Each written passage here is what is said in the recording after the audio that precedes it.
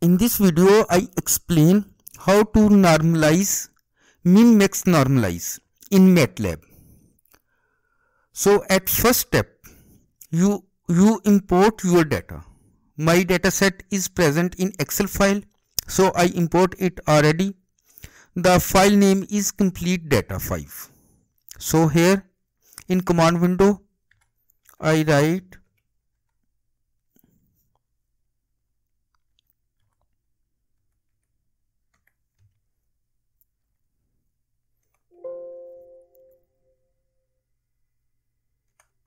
this is the file name complete data 5. 3 variables Muralla, Khanki and Qadrabad.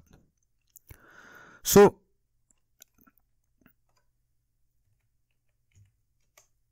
now I write code.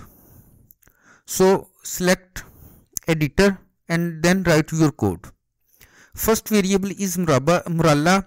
I assign it x. X is equal to, here write file name.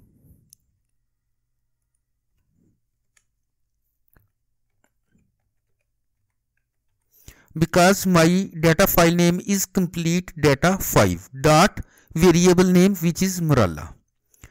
For assigning next variable y,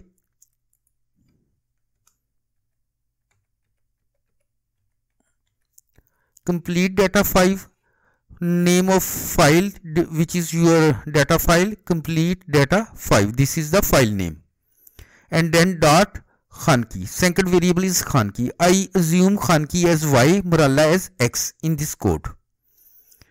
And next,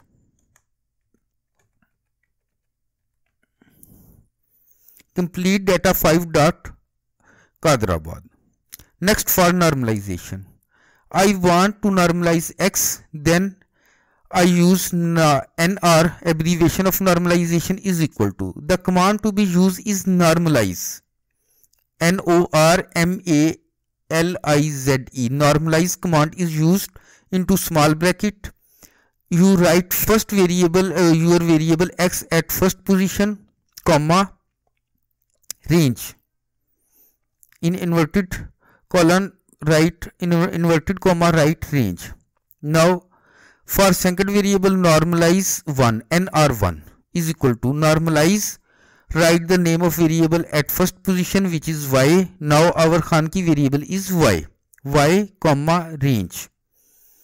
Because I write here range because in this video we normalize with min-max normalization. There is different type of normalization. Here we perform min-max normalize.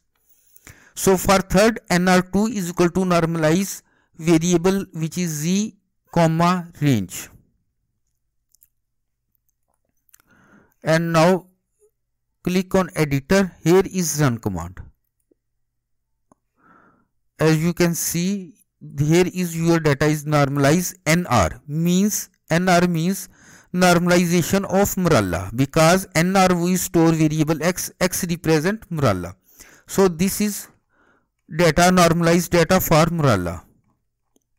As you can see here,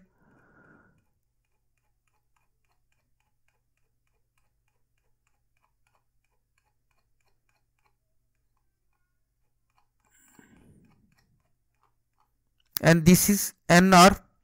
NR2 represent for Qadrabad, and this is NR1. So this is NR2. If you like video, then click on the like button. Please subscribe the channel. And if you want to videos about how to increase font size in Matlab, font size in Matype, then click the link in front of your screen. Thanks for watching.